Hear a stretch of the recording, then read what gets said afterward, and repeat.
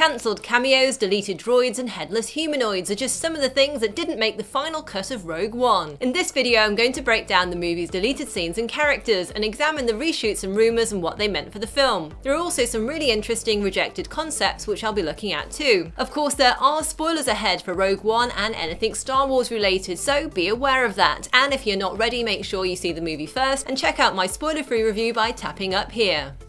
When Industrial Light and Magic's Chief Creative Officer John Knoll pitched his original Rogue One concept, he put forward a lineup of characters that was vastly different to the final team we see in the movie. The original title was going to be Destroyer of Worlds, and as well as humans, the Rebel crew included two alien characters called Lunak and Senna. Lunak and Senna went through multiple versions of design during development, with Senna initially depicted as a Chewbacca-style alien, and Lunak as a kind of sidekick who could skitter into an air duct almost like a little thief. The aliens were later replaced with the duo Chirrut Imwe and Baze Malbus, although later designs of Senna appear to be the basis for the mercenary Moroff, who fights with Saw Gerrera's partisans.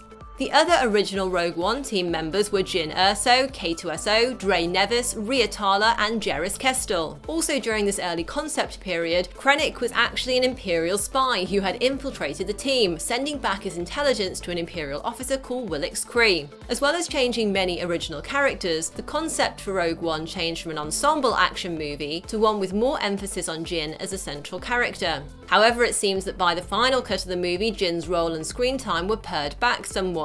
The trailers point to these cuts with various exchanges between Jyn, General Draven, and Mon Mothma deleted from the final movie, including Mon Mothma's line, "On your own from the age of 15, reckless, aggressive, and undisciplined." And there are also some snippets of snarky dialogue from the trailers that were cut from the final film, one of which was Jyn's line, "I rebel." The words proved unpopular with some fans who felt the dialogue was a bit too on the nose, and it's been rumoured that one objective of the reshoots was to make Jyn's character less antagonistic. Key to Jyn's partially missing backstory is what appear to be some significant deleted scenes with Saw Gerrera. In the Celebration sizzle reel, there's a deleted scene where Jyn and Saw are outside. Notice that Saw is bald at this point, like he is at the start of the movie when he rescues the young Jyn, rather than grey-haired as he is when Jyn meets him in his cave in the final movie, which suggests that this cutscene is set a few years before the main timeline of Rogue One. We know that Saw abandoned Jyn when she was 16 as he feared for her safety among his fellow partisans, so could this shot be showing that very moment when he left her, which they talk about in the movie. The first trailer also shows a deleted scene with a bald Saw Gerrera and features a speech he gives to Jyn. What will you do when they catch you? What will you do if they break you? If you continue to fight, what will you become? And it seems like these words that we never hear in the final movie, and which may imply that Jyn was fighting alongside Saw, may have given further background to why Saw abandoned Jyn when she was a teenager. Remember that Saw Gerrera was considered an extremist, with the Rebel Alliance cutting ties with him, so perhaps the idea for cutting out this part of Jyn's backstory was to make her a more sympathetic character. Rumours have also surfaced of a deleted scene between Saw Gerrera and Darth Vader. The rumour claims there is a scene where Vader attacks Saw, badly injuring the rebel fighter. And it's also claimed that there is another cutscene where Vader smashes a Jedi temple. Both these claims are currently unsubstantiated, but if true, they hint towards a darker and even more violent Vader than the one we already saw in Rogue One. There are some Darth Vader scenes from the trailers though that were definitely cut from the final movie. There's a cool shot of Vader looking on at a red schematic of possibly the Death Star plans, another foreboding reflection of his image set against a fiery red planet or star, and there's a cutscene where Krennic tells Vader the power we are dealing with here is immeasurable. What we see in the background of these scenes, as well as an officially released promo still, suggests that before the reshoots, Vader might also have appeared on the Death Star in addition to Mustafar. By the way, there are also rumours of a deleted scene where Darth Vader hunted down 3 of the main characters and killed them, and I wonder whether this shot of a TIE fighter appearing at the top of the antenna tower could have been Vader arriving to take out Jyn, Cassian and Krennic personally.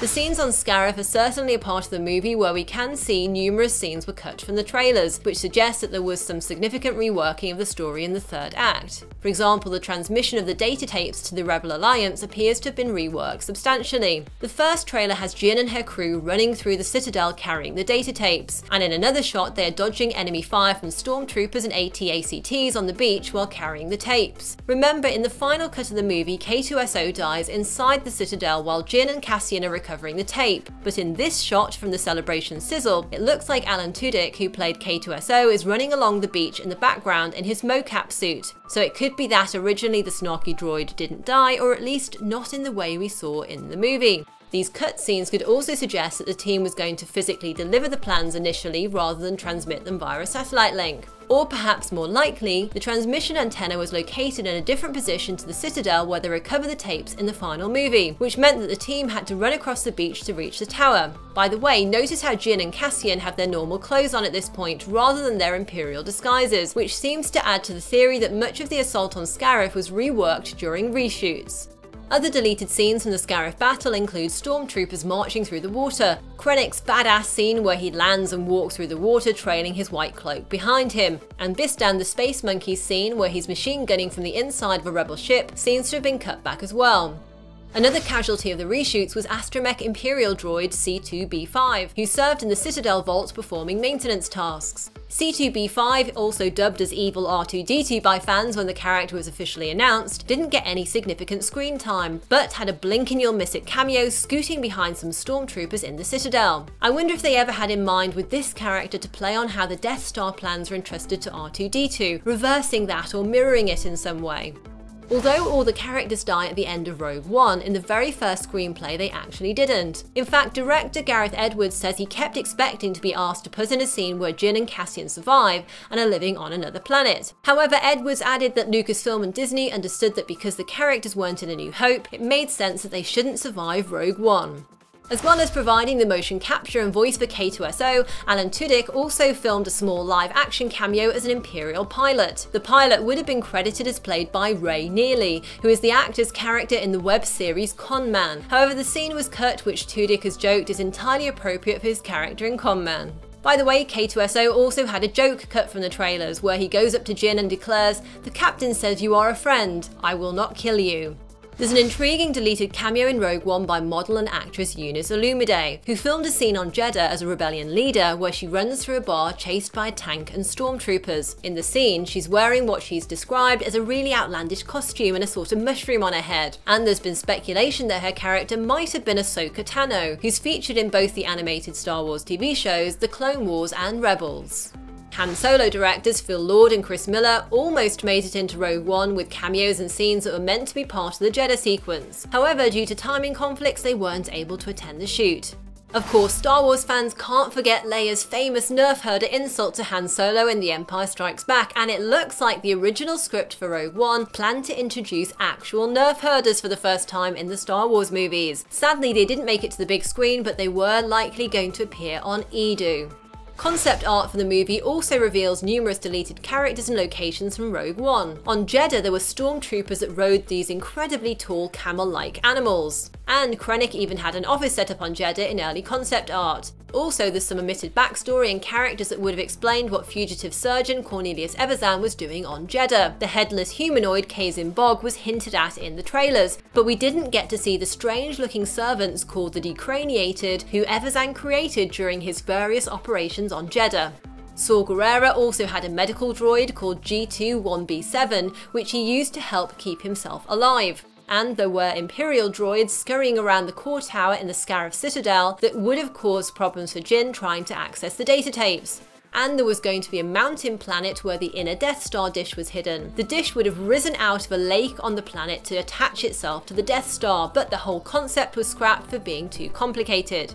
And there was a bunch of other stuff from the trailers that didn't make it in as well. Take a look at some of it here, and if you have any theories on what it means, let me know below. On Jeddah, there are a group of rebel pilots who've been taken prisoner and are being marched along by stormtroopers. And in another shot, Jiang hands something to the little girl who she later saves during the partisan attack on the stormtroopers. There's a scene with Jiang sitting in the front of Cassian's ship, a hologram of the Death Star that pops up at the rebel base on Yavin 4, and finally we never got to see this very cool iconic shot of Jiang and her Imperial combat suit.